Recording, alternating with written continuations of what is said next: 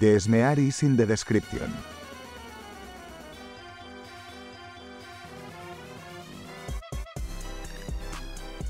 Hide the smear rig somewhere. And I have an animation ready, 24 frames per second. Put the smear rig into your animation. You will get meshes that are necessary for making smears. Find a part of your animation where your arm is moving fast. Get your smear, that is the correct body part, and copy it to the start of the fast movement.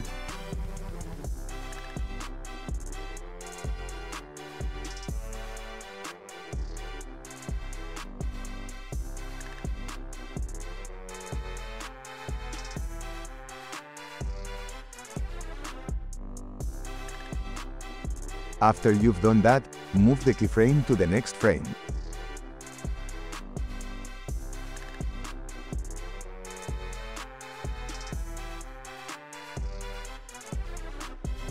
And then make it disappear in the next.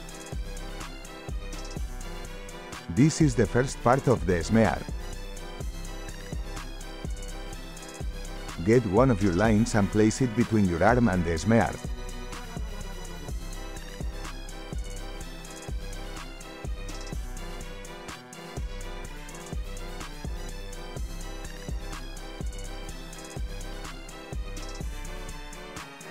Go to the next frame and put the lines between your arm and where the line was before.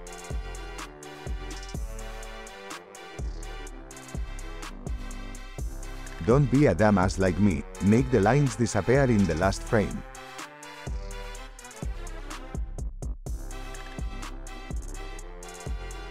Do some adjustments to the lines to make it look right.